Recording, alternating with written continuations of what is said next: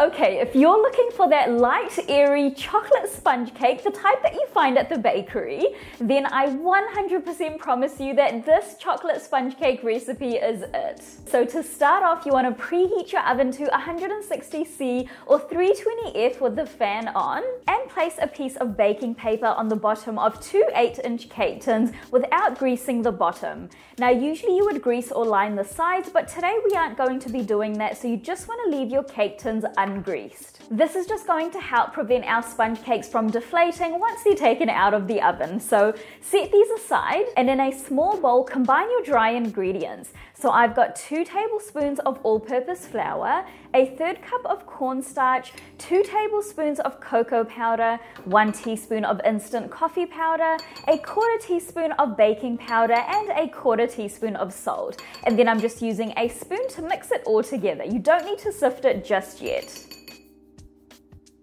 Set that aside, and now we're going to separate the yolks and whites from 4 eggs. So I just like to use my hands for this. I find it a lot easier, and my egg yolks are less likely to break that way.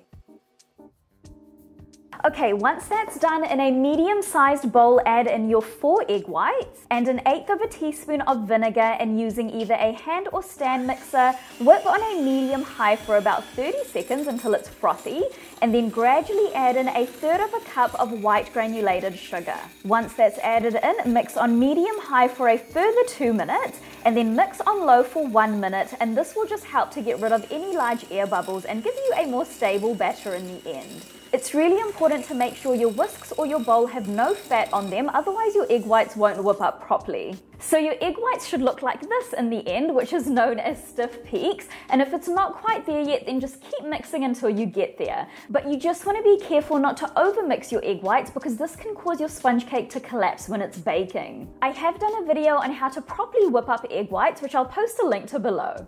Okay, now set your egg whites aside, and in a large bowl add in a 1/3 cup of white granulated sugar, along with 1.5 tablespoons of warm water, and mix that together so that the sugar is coated in the water.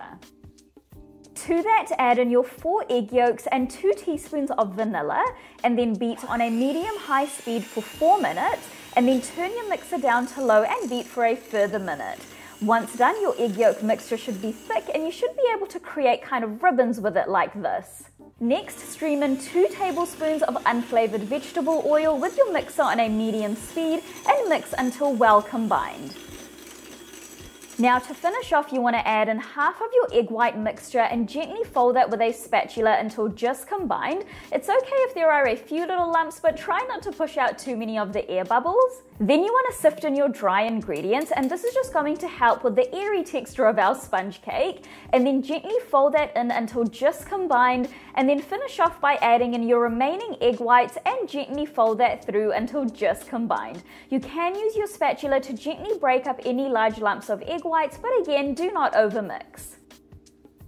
Okay, so that is our batter all done. You should have this kind of consistency, and now you just want to evenly distribute the batter into our 2 8-inch cake tins. Once that's done, drop your cake tins lightly onto your counter to remove any large air bubbles, and then I also just like to run a toothpick through my batter as well.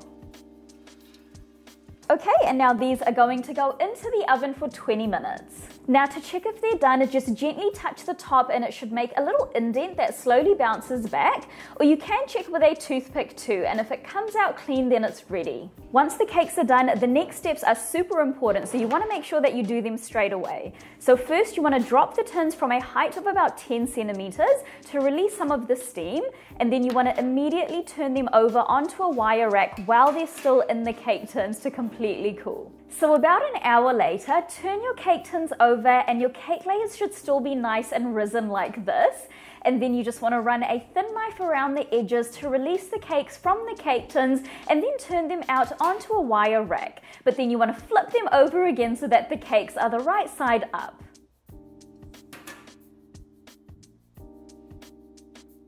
Now, a little trick to make your cake layers look nice and neat is to gently rub the tops off so that, that little thin layer comes off, and then do the same for the sides as well.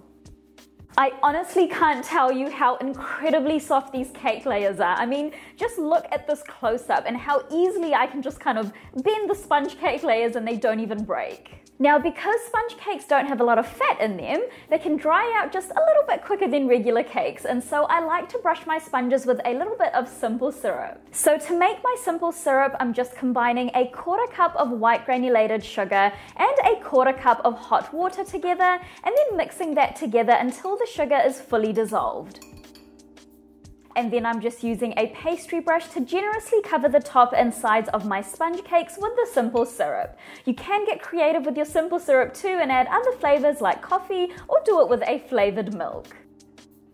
Okay, now to fill these sponge cakes, I'm first going to be making a raspberry jam filling. It is literally one of the easiest things to make, so you just want to start off by placing a saucepan over a low heat and add in 1 cup of frozen raspberries, 3/4 of a tablespoon of cornstarch, 1 tablespoon of lemon juice, and 3 tablespoons of white granulated sugar. Then you just want to give that all a little mix and just let it slowly heat up until the raspberries kind of break apart and everything comes together into a liquidy mixture. And then you basically just want to keep mixing this for a few minutes until it starts to thicken up. So a few minutes later, this is what my raspberry jam filling looks like. So it has thickened up quite a bit, which is what we want. And now the next step to do is just to take this off the heat and pour it into a heat-proof bowl or jar, whatever you want really, and then just let it come to room temperature. It will continue to thicken up as it cools. Now I've just placed my raspberry filling in the fridge to cool, and in the meantime we're going to be making a chocolate whipped cream. So all you want to do is to a bowl add in 2 cups of cold whipping cream, 3 tablespoons of cocoa powder, 3 tablespoons of icing sugar, and half a teaspoon of vanilla. And then using a whisk, I'm just going to hand whip that until I reach stiff peaks. You can use a mixer for this too, but just be really careful not to over whip your cream. Okay, so that is our chocolate cream all done. It smells so good. And now we are ready to stack our cake. So to stack my cake, I'm starting off by placing my first cake layer onto my cake stand and then spreading out a nice thin layer of my raspberry jam. Next, I'm placing some cut up strawberries all around the top. I just like to halve mine and then place them upside down.